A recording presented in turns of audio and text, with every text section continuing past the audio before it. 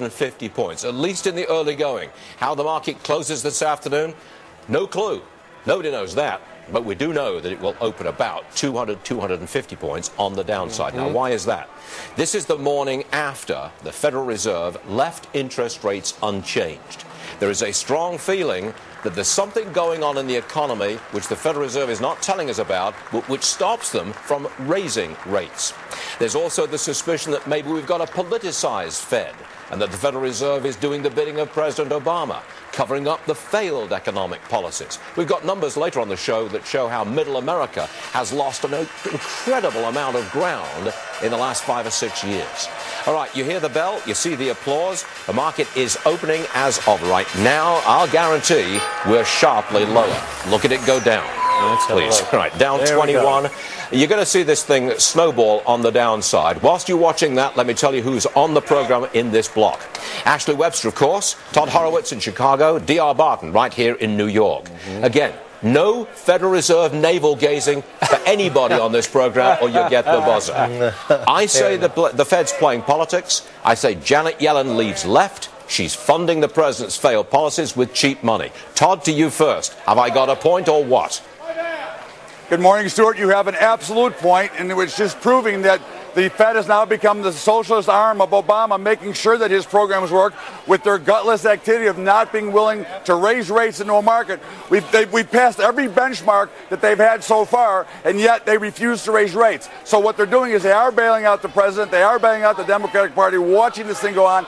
And the biggest problem here is that they are day trading the stock market, which is none of their business. They should let free market and capitalism reign instead of turning us into a socialist nation and letting us worry about the mistakes that Obama made. I think we know where you're coming from, Todd. I'm going to call for the all 30 of the Dow stocks 1 minute into the trading session this Friday morning. And there all they red. are.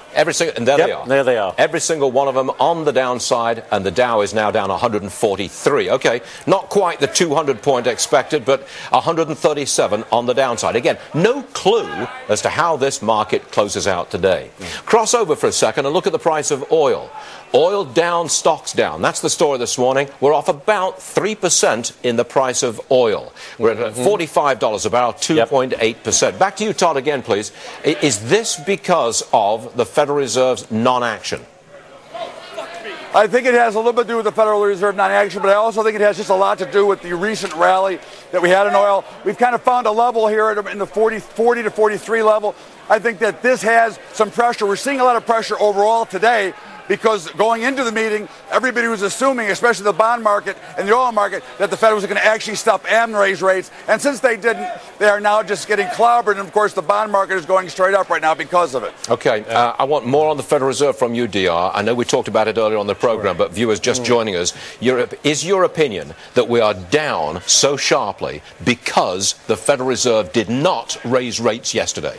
I think that's part of the picture, and a big part of it, Stuart. But another part is that I think what Chair Yellen did was confirm the suspicions that the global economy is not so good. So we ran up at a relief rally that right after the announcement ran up really to 2020 in the S&Ps, and then dropped them for the rest of the day while people go, wow, all the statements that were made, everything that was talked about in the press conference came out. Things are not as good as they seem. Ash, you read the statement yesterday, along with the rest of us who were on the air at that time. She did mention weakness overseas. Yeah, and she was also asked that question in the press conference, and she said, absolutely, we're very aware of what's going on in China and the impact it's going to have on the global economy. There is absolutely no doubt. It's ironic, though, that they also talked about the volatility in the U.S. markets, which has been caused by a distortion created by the Fed, by themselves. They're in such a corner.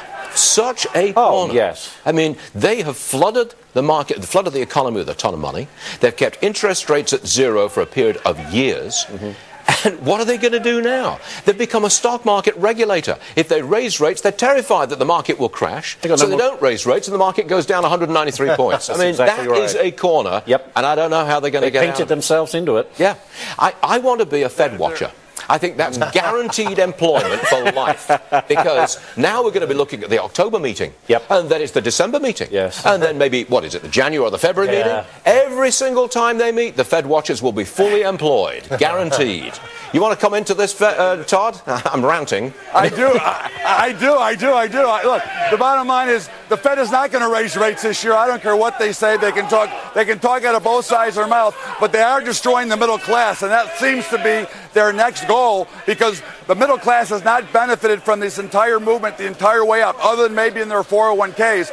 But the actual earnings and spending power of the middle class has declined, hence the weak retail sales. Let me give you the numbers. The problems they're creating. I've got the numbers. Here it is. In 2007, Middle America, median income, $57,300. Right. 2014, all the way down, $53,600. That's Middle America getting kicked in the wallet. You're right, Todd. That's exactly what's happening. Okay, now we are now down 200 points. Put that up on the board, please. Down 206, 207, back to 16.4. Take a look at some of the big names that we follow very, very frequently. First of all, Apple. Where is that stock? Down, but not much. 91 cents at 113. Got it. Netflix. I'm pretty sure that's down 2.5%, 101 on Netflix. Remember, the overall market is down, so you can expect some losses. Walmart is down 0.7%. That's not a big loss. $63 per share, $63.99. Caterpillar down $1.18. That's a 1.5%. How about McDonald's? All the way down to, well, not all the way down, $96 a share. Down $1.30. You can't say that's all the way down. DR, any bargains there at those prices? I don't think I see any real bargains here. I think I like Apple when it drops down a bit more, Stuart. It was down strong yesterday because when you've got so many people flooding into the big names that you and I talk about all the time, Netflix, Apple, when there's some pullback, then that's where people have their money and they want to protect those profits. How so they're going to jump out. Indeed. I mean, how many people have been on this program in the last couple of months saying, you know, if you like Apple in the long run, just buy this thing. Right. Now I'm beginning to hear, oh, wait till it comes down a bit further, and that's a buying opportunity. That's what you're saying. That's what I'm saying, and that's what we've been talking about, that 104 number that I've liked for months, Stuart, to get Home there. Depot, I know you like it. First of all, do you own it? I do not. You do not, but you like it, so you're going to buy it. I like it, and it's a strong stock right here, and I would love to buy some. Again, right now and where the markets are, every time we get the pullback, I'm buying those dips in the stronger stocks. Home Depot's held up well. Its cash flow has gone up amazingly each year for each of the past 5 years, very strongly. It's gotten some really good traction in the construction market, in the professional construction market, not just home retail. We keep interest rates low, better for home sales, better for equities, taking a home equity loan out and doing some repair. Give me a fast take on IBM, because I think you hate it. Yeah, I do not like this and haven't liked it in a while. Big Blue, for a centuries-old company that has reinvented itself. That's what they're in real need of. You wouldn't buy it at 145? I do not like it here. It just bumped up against that 150 resistance level. I think it has a bunch more downside. Its revenues have been down. Its cash flow has been dropping over the past 4 years. Nothing to like here. I'm laughing because about 30 years ago, I was sitting on the set of a different network, and we were talking about Eastman Kodak. And I said to my guest, would you short? That means, would you expect Eastman Kodak to go down some more? Would you short it? And he said, who the hell are you? Some kind of communist? The idea of shorting Eastman Kodak 30 years ago. It's the same today. You say short IBM, sell it, don't touch it with a 10-foot pole. That's very un-American. It's very un-American. That's right. My first job was with Eastman Kodak, and I did a case study just 2 years ago about Eastman Kodak's decline. Ouch. Meanwhile, the Dow Industrials are now down, as predicted, 237 points at the latest count. Come on in, Nicole, on the floor of the exchange. The biggest losers on the Dow. What are they, please? Okay, so we had all 30 Dow names to the downside. You have Boeing, Goldman Sachs, and JP Morgan are the biggest losers right now. Procter & Gamble, by the way, just turned green for a moment. So I get to my next point. But Boeing is worth 17 negative Dow points. Goldman Sachs, 26 negative Dow points. JP Morgan, 10 negative Dow points. And in fact, technology and financials are the worst of the 10 sectors when we look at all of them. So all 10 sectors are lower. But I can tell you, some of the traders, when you see the sell-off, they don't seem particularly worried as you noted, could have been so much worse, right? When you just noted some of the losers. When I looked at technology, I saw eBay down 2.5%. When I looked at financials, I saw Schwab and JP Morgan down 2-3%. So that's not huge selling. Maybe they might even buy them back a little bit. So that's how the traders are trying to navigate right now. All right, Nicole, thank you very much indeed. I'm going to move on to the S&P 500, 500 stocks in the S&P. Who are the biggest losers there? I got Freeport McMoran, I've got Transocean, Diamond Offshore, all of them energy-related stocks, and of course they're going down because the price of oil is down about 3%, $45 a barrel. eBay is down big, and Schlumberger, another energy stock. Got it. Now to the NASDAQ, big losers there. Some of these companies you probably don't know them. Vertex, Green Mountain, Win, Sandis, Baidu. I think we know all of those. Yeah. I'm going to chuck this at you, DR. Any of them on that? Keep the list up there, please. DR, tell me, look at that list. Any bargains that you'd buy? That is the biggest stay away from this list I've ever seen, Stuart. A Win is a disaster, will continue to be a disaster with what's going on in Macau. And that list is that's the poster child list for let's not do any of that. I've got an interesting, it just fed to me by the New York Times. Nothing to do with finance at all, and I don't think this is affecting the market. The New York Times says, U.S. plans direct talks with Russia on Syria.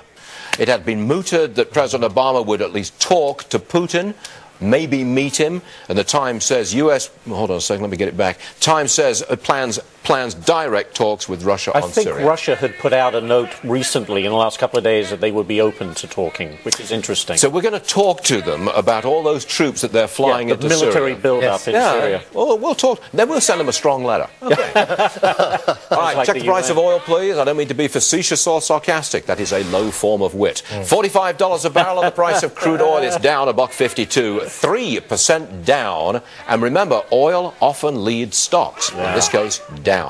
Price of gold. Look at that, $22. Yeah, $22. Now there's a draw. There's a rally. Todd, come on back in again. Is the rally in gold, if I can call it that, $21 higher? Is that again because of the Federal Reserve? I think actually gold really had found a bottom and is rallying. It's getting a little bit of help from the Federal Reserve. It's getting a little bit of help from the weaker dollar. But I think at this point, gold had found a real nice level that you'd want to buy. It had gotten pretty depressed, and it built a nice little base. So I think gold itself looks like it's got a nice chance to run up here to at least 1170, if not a little bit higher. But overall, I think you want to be buying gold and buying energy here. I think these are the right areas to start accumulating here. Gold's an inflation play, which is interesting. That's the easy answer, but we don't really have inflation right now. That's interesting. Also a crisis play, though, when people are feeling uneasy about what's going on. It's kind of a safe haven. Wait a minute. I hear Todd in my ear. Go ahead. No.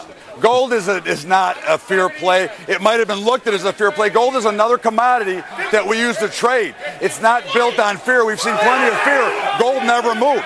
Gold is another commodity that is used in certain places for a possible currency, but it's nobody runs that in fear anymore. That's an old story that is not part of the culture that we have now. Gold is another commodity that trades. It's not a fear trade. Okay, we got it. Now, ladies and gentlemen, if you see me look off to the side occasionally, I'm not ignoring you, the viewer, sitting there at home. No, I'm looking at what's going on the market because I've got screens all over the place in the studio. Now I can look directly into the camera and see that the Dow is down 215 points. Got it. It's Friday morning.